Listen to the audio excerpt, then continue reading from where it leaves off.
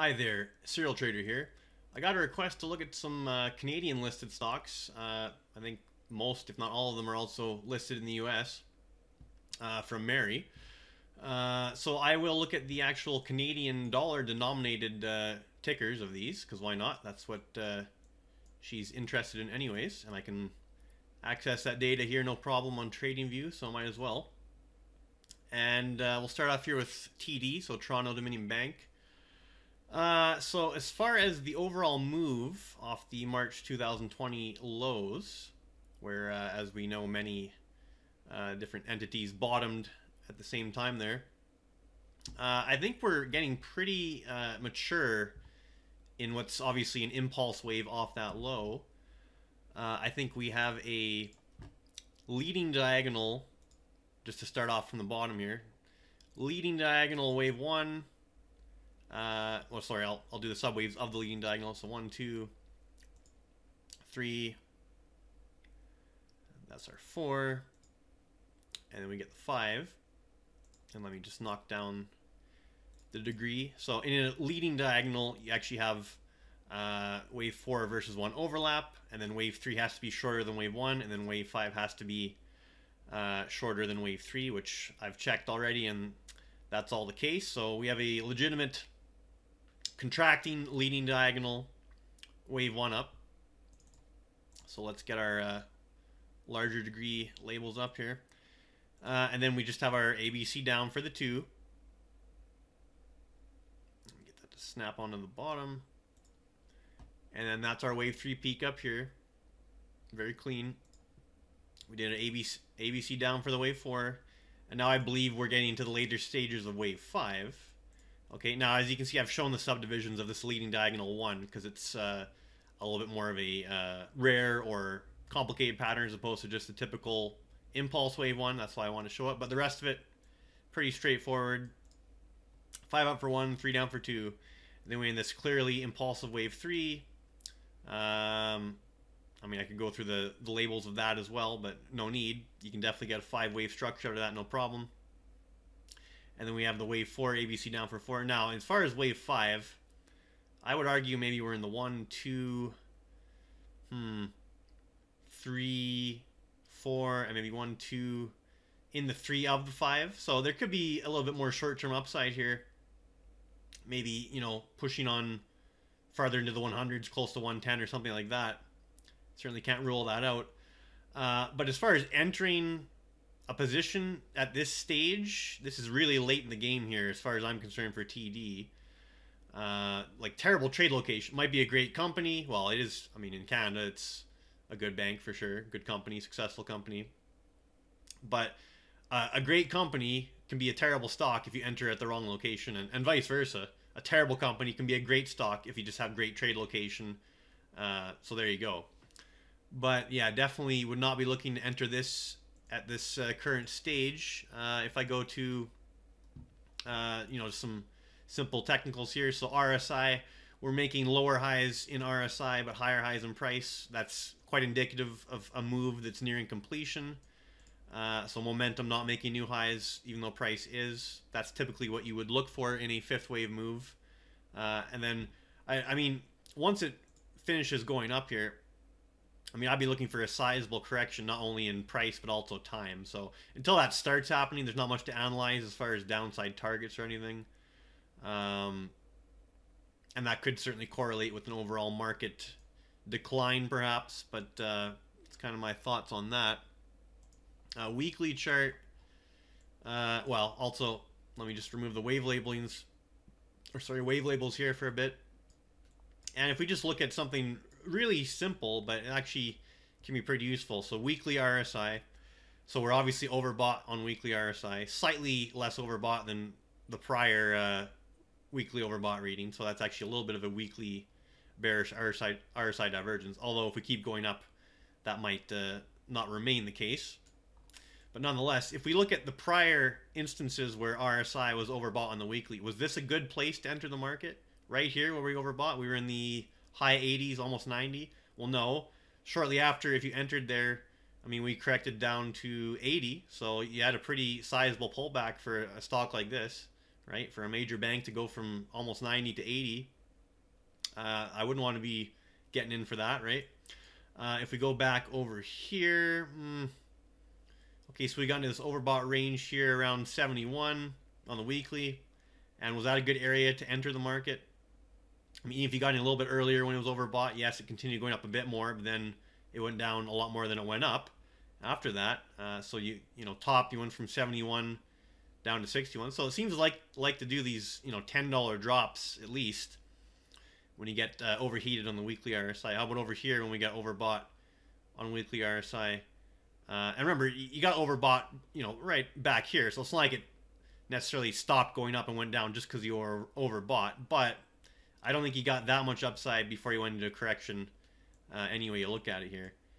So just kind of an objective way of looking at it. Yes, do I want to enter this particular stock or this particular market when the weekly RSI is in overbought territory? I think the clear answer is no. It's just not good trade location, even if it does eventually go back up beyond where you entered. Why do that, right? So that's my thoughts on TD. Let's go over to TECK resources. Now there's the TECK B shares and the TECK A shares. They don't look that much different. There's a bit of a difference, but the TECK B shares appear to have more time history here, so I'll go with that. Whatever has the most price history to me is the most relevant or reliable thing to look at. Okay, so what I'm actually seeing here, this is the monthly chart, by the way, of TECK. I just see a big triangle that's, I'm going to say it's probably not complete yet.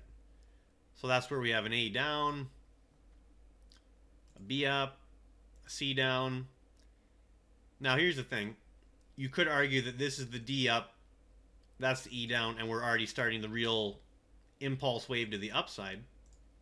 But even if that was the case, I'd be waiting for some sort of consolidation of this move.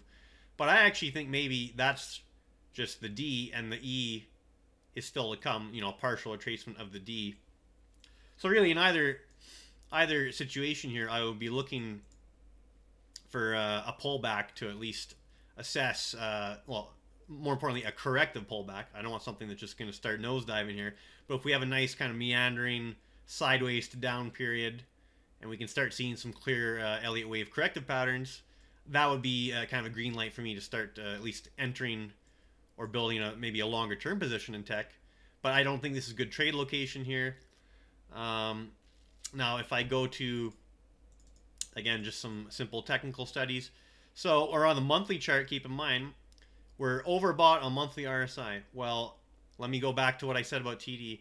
If we're, now keep in mind this is even more relevant or more significant because instead of weekly RSI, it's monthly RSI. So to me, the higher the time frame, the more impactful this kind of thing can be. So back here, when we were actually even less overbought on monthly RSI than we are now, was this a good place to enter TECK resources here? Was this good trade location? No, it wasn't. You entered at 35 or so. You went down to, oh, what's that? 18? No, 1927. So you almost got cut in half. Okay. To me, that's poor trade location, entering and then getting cut in half. Even if it is going to go up again later on, that's not the place you want to be. Over here, when we were overbought on monthly RSI, and again, less overbought than we are now even, was this good trade location in 2010 when monthly RSI was here? Well, if you got it anywhere around 61, 62, 64, 65, well, you went all the, well, this is an extreme example, but still, just shows you how poor the trade location was based on the monthly overbought RSI. You went all the way down eventually to $3 and change from 60s. That's bad. So that's what I'm seeing here. Also, the reason why I'm kind of thinking that this is just like a, now in a triangle, the subwaves of the triangle are also corrective structures. So like ABCs within, A, B, C, D, E. We can get more into that later, but on some of the educational stuff I plan on doing. But for instance, this, or sorry, that's not what I'm looking to do. It'd be like this is what I'm thinking that we're doing here. Just an ABC up for the D. And I believe, if I am eyeballing it here, we've done a measured move. So We take the length of that initial move up in its entirety, project off of this swing low, and we're right about near that equality relationship. So that's certainly a reasonable place for this to kind of stall out, okay, and then give up into some consolidation. So that combined with the overbought monthly RSI, extremely overbought monthly RSI, in fact, I think it's bad trade location for Teck Resources. Overall, I think this is a bullish, sideways bullish corrective pattern that will eventually lead, as the months or years even go by, to new highs. I just don't think this is a good place to be entering the market. So that's what I'll say about Teck Resources. Okay, Shopify. Let's have a look at Shopify. Okay, so significant pullback. This is the weekly chart. Okay. Let's go with the daily chart, maybe. Okay. Well, we're oversold on daily RSI. We're coming into some prior support area here. There's nothing to say this can't go lower, but I think you're going to get some sort of reaction rally here at the minimum soon. Okay. See if I can maybe go on a lower time frame, even 4 hour. What do I see? Okay, I can make the case that we've just got a real severe ABC down. And I'll get to what I'm looking at here. So let's see that. Let's see if we got kind of like an AC equality thing going on here. Not quite, but close. So AC equality would be 1,266 and change. We got as low as 1312.75. So maybe a little bit more short-term weakness if we're going to nail that AC equality relationship. Also, you can see it's a nice 535 so far. 535 ABC zigzag. So I can get 5 non-overlapping waves here on Shopify, I believe. So 5 down for A. Let's throw the lower degree 8 label on that. Hang on. 5 down for A, some sort of 3 up for B, and then another 5 down for C. So this is nice. This is getting pretty clear. Okay, got all the required sub waves. Good structure. Oversold on daily RSI. Overall, overall this thing is in a longer term uptrend. We're obviously testing that uptrend, but nonetheless, on the larger time frame, we're moving from the lower left hand, corner to the upper right hand corner of the chart. So technical uptrend certainly established here. Popular growing company, e-commerce and all that. And I do have a pretty strong case here for a corrective pattern, Elliott wave, 535 ABC zigzag, either complete or nearing completion here. I would ideally like to see it just go down a little bit more, but we are certainly oversold in that daily RSI as well. So yeah, I don't think this is a terrible place to start looking at Shopify. Certainly like it as far as trade location, a lot better than the first 2 charts I was looking at there. Okay, so that's what I see on Shopify. What's this? Copper futures. Okay, so this is not in Canadian dollars because it's a major commodity traded in US dollars. Okay, but what I'm seeing on copper, okay, we're obviously in a big uptrend from March 2020 lows on copper. And what I definitely see, since we made this high here around 488, yeah, 488, well, 4.888, 888 on copper, this looks like a sideways consolidation pattern that's setting up for another move up. And it's probably a triangle. It certainly has the look of a triangle. So if we go, oh, I'd say, yeah, some sort of A down, B up, C down. Maybe this is the D.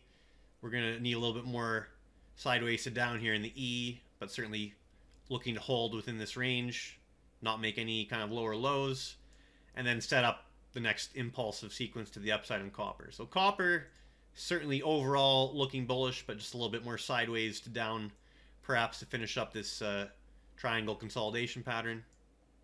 So I don't know if you're looking to trade copper futures. I'm assuming you're not, but whatever implications you feel copper may have on the underlines you're looking at, yeah, I would say copper overall still looking quite bullish. Notwithstanding that it needs to do a little bit more consolidation by the looks of it. Okay, what do we got here? Magna International. Okay, Magna International.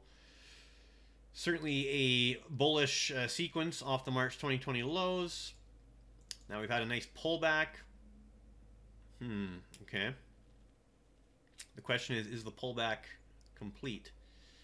So a couple things. Either this is part of a larger correction, you know, something like this, like an A, B, or if we go a little further, B and then C down, or this is the entirety of the correction and we're already working something more impulsive to the upside.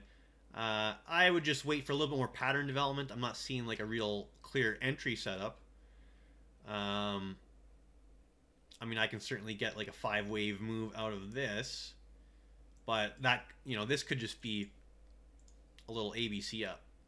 So this 1, 2, 3, 4, 5. This could be what's called an expanding 1, 2, 3, 4, 5 expanding leading diagonal wave A, possibly, and then we got the B, and then we're just doing 5 up, perhaps to spike the highs here, make a marginal new high in the C. So what would the equality relationship be there? That would get us up to 115 and change if we did equality. Let me just drop the degree here on the sub-labels, sub-wave labels. And what I'm perhaps entertaining is that we got the larger A, we're doing the ABC up for the B, and then we still have a C wave down to come. That's possible. And then, yeah, you can even make the case that we got a 5-wave sequence down, 5 waves down for the A, right? I can definitely get 5 non-overlapping waves here, reasonably. So this would suggest, actually, what else do we got here? Do we have a nice fib retracement we're coming into? Okay, yeah, you see we have the 618 retracement area coming into play. We didn't even quite hit it there on that first push up. Maybe we're going to go spike that here. So yeah, I would be cautious here as far as entering Magna at this point. What I would like to see, doesn't mean it's going to happen, but what I would like to see is a little bit more of a push up, maybe spike these prior highs here at 113, and then falter here and get one more sequence down here in a C wave to at least below this level at 93.24, and then I'd be looking, you know, very keenly at entering Magna at that point if we got a nice ABC down. Now there's also the possibility that this is all of the pullback and we're just starting, you know, like a 1, 2, and we have wave 3, you know, about to go off here in progress, but I would need to see a little bit more of the upside, a little bit more convincing action to really embrace that. So I wouldn't be betting on it, let's put it that way. Okay, that's Magna. What's next? CP, Canadian Pacific Railway. Okay, this looks pretty good, but not quite ready for my taste yet for an entry. So clearly we're in a bullish move off the March 2020 lows. I sound like a broken record there, but a lot of things did a bullish move off the March 2020 lows. So what do I see here? Okay, so I'm fairly convinced that this is the bottom here for CP Rail, and that would be around the 82 level, because this looks like a nice impulsive 5-wave move up. Now what I actually kind of think is happening here is we got the initial perhaps 1 up, and I think, well, you could either make the case that this is 2 down and we're already starting, but we're already starting the 3 with the 4 and the 5 to come, but this doesn't look like 3rd wave price action. Okay, this looks choppy, overlapping, corrective. So what I would actually think is maybe we're doing a flat wave 2, and that would be like this, right? Actually, it would be even 1 lower degree if we're going to work with these sub-labels. So basically, we're going to I think we've already come up and tested the high, but in a B wave of a flat or an expanded flat, you can actually hit the prior high or even, you know, exceed it a certain amount and still have the C wave down in either a running flat, which would just come down to make a higher low, or an expanded flat. Or this could develop into a triangle, but no need to get into all the details there. To me, yes, this looks like a bullish chart that's going to have some more upside later on. As far as trade location, not loving an entry right here.